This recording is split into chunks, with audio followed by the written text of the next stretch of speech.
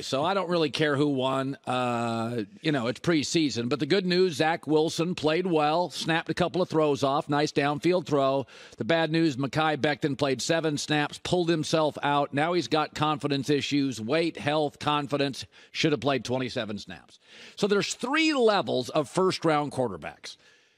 You identify immediately, number 1, they're a star. Burrow, Herbert, Mahomes, everybody in the building, Lamar Jackson knows, yeah, that's going to work. The second level is they got some talent. There's a reason they were taken in the first. They may be a franchise guy, not for us. Took us a couple years to figure it out, but they're not our guy. We'll try to move them and salvage the pick. And the third is whiff. Everybody in the building, mostly by the end of the first year, knows we whiffed. So the good news about the number 2 is Trey Lance, Zach Wilson fall into this, is they can play. Trey Lance, a big, strong, smart athlete, can move around, and Zach Wilson's got a beautiful arm. He snaps, passes off. He makes 40-yard throws. Looks like they're drag routes. He can really throw it. And so what you do with a Trey Lance or a Zach Wilson, Jets did it last night, you set him up to succeed. You're patient. You have a couple of nice plays. You let him show off in the preseason. There's 2 things to remember. There is always, you're looking to salvage the pick now with Zach Wilson. You're looking to salvage the pick. Trey Lance, they're looking to salvage the pick. What you do is show him off now. I thought Zach Wilson did himself well. Everybody in the league knows he's playing with backups all around him. Looked at ease, easy throws, comfortable, smiling. That's what you want it to look like. Next week or your first game, instead of giving him 5 attempts, you give him 12, then 15, then 18. Show him off. Remember, the trading deadline this year in the NFL is going to be bananas. It's going to be crazy because 4 or 5 teams are going to be tanking, right? Because they want to get Caleb Williams and Drake May. So it may be the most active trade deadline ever. Teams are going to be making all sorts of moves. And can you find a team out there that starts 3-3? They lose their quarterback. They don't necessarily think Zach is a 10-year guy, but he's got the best arm on the market. He's played in New York. He was good in college. You can talk yourself into Zach Wilson, a 5th-round pick. If you've got a coach on the hot seat, a GM on the hot seat, you start 4-3 or 3-4, and somebody goes down. He's got a nice arm, plays with confidence, looked a little tighter than last year where he could get loose. Geno Smith and Ryan Tannehill had great second acts. Everybody bailed on Geno Smith. The world bailed on Ryan Tannehill. And I got news for you. Zach Wilson throws a better ball than Ryan Tannehill and Geno Smith. He's got a great arm.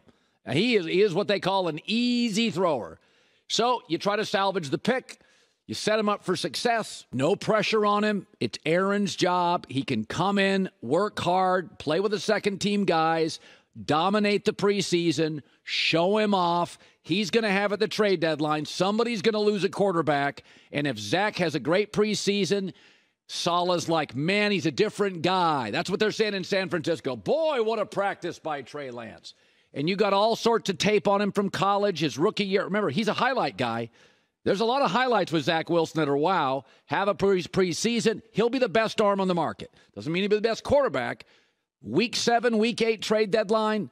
Had a great preseason. Aaron Rodgers is like, wow, somebody's going to get lucky with that guy. That guy's really impressive. Watch the praise, play him, show him off. Trey Lance and Zach Wilson, they could be a franchise guy. Geno and Tannehill had his second act. They're just not going to be the Jets or the Niners franchise guy. Now it's salvage. Now it's praise. Now it's set him up for success. Mekhi Becton, that's a different issue. That's a problem. Supposed to play 25 snaps, played 7. The problem with Mekhi Becton, the bad news is his lack of ability is directly tied to Aaron Rodgers. Because they get an old left tackle and not a great right tackle, and they're trying to salvage this. The difference is they don't want to move him. They want him to work. They need this thing to work. And when you're pulling yourself out, you got confidence issues with your knee. There's health issues. There's weight issues. This is different than Zach Wilson. Zach Wilson could have a very good second act. The Jets need this to work now. They need a left tackle or a right tackle or a movable tackle. Tackles get up to 38, 39 years old like Dwayne Brown. You're not getting 17 starts. So this is a real concern for them. I think if you look at their roster, it's the only thing I worry about. The quarterback's good. I think they could use one more trustable receiver. They're okay at tight end. They're okay. But my issue is they're not very good at tackle. They're old at one and bad at the other. It's almost close to official. The Big Ten, according to Brett McMurphy, reporter, is just trying to figure out the financials on Oregon, Washington. They're very close. There's no more information needed. There is no more research needed. Pete Thamel just tweeted, New York Times, Oregon and Washington are fully engaged with the Big Ten Conference. So it's going to happen real quick. It's just financials now. Do you give Washington and Oregon a full share or not? They're going to be members of the Big Ten. And just think of this top 8. Ohio State, Michigan, Penn State, USC, Washington, Wisconsin, UCLA, and Oregon. That's a really good top 8. That's big brands, some big cities, big stadiums, big money, big fan bases. And the key is 3 time zones. Start at noon on Fox, end at 1 a.m. on the East Coast. 3 time zones represented. As great as the SEC is, it'll cannibalize itself a lot of times with all these great games in 2 windows. You can have 4 or 5 different games, big brands, every window, the Big Ten. Washington, Oregon can play some night games. So can UCLA. You put USC up there against the Buckeyes, Badgers, Nittany Lions, Wolverines in the day and get a number.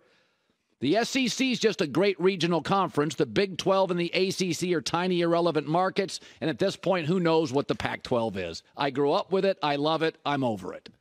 The world changes. USC, Washington, and Oregon are the 3 most committed football programs with the highest ceiling in the Pac-12. They now move to a very good conference, the Big Ten. Utah is the 4th best football program over UCLA, but them the breaks. Big markets matter. What can I say? Big Ten is big. Washington and Oregon are halves. USC, UCLA, halves. It's a great conference. Listen, if you pay attention in life, this is really, if you pay attention in life, you're going to see change coming. You're going to prepare for that change, and you're going to get ahead of it. If you don't pay attention in life, then you're caught off guard, and you complain about it. And that's where some of the Pac-12 is. USC has been at wit's end for 4 years in the Pac-12. Washington State and Oregon State were treated the same as USC, and they got tired of it. They've been talking about going independent, joining other conferences for almost half a decade. How do I know? Because I work at a TV company, and I hear stuff. So Washington and Oregon are halves. It makes the Big Ten a monster, and it makes the Big Ten what even the SEC is not. A bi-coastal national conference with games morning, noon, late afternoon, early evening, into 1:30 in the morning East Coast.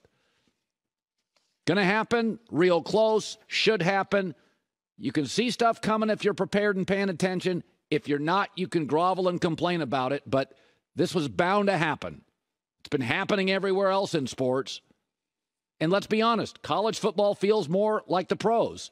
Coaches making $10 million, NIL, transfer portal, major TV deals, restructuring conferences. This is the way football collegiately is going to be going out. 2 monster conferences. Hey, for most of my life when I was younger, it was the ACC and the Big East.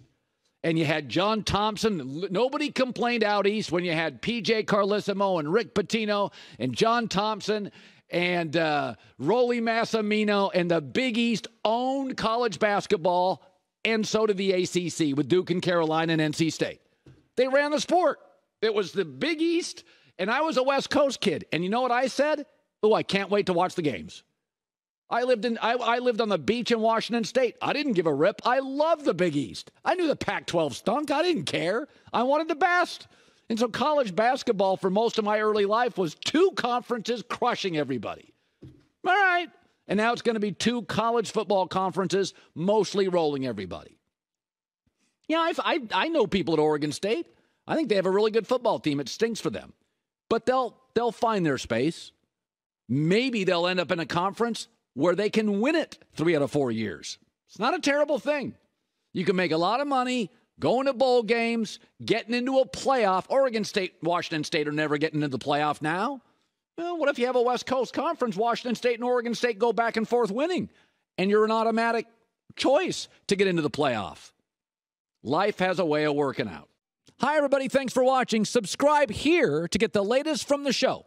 Also, be sure to check out more of the best clips from The Herd or go watch a few segments from other shows on FS1.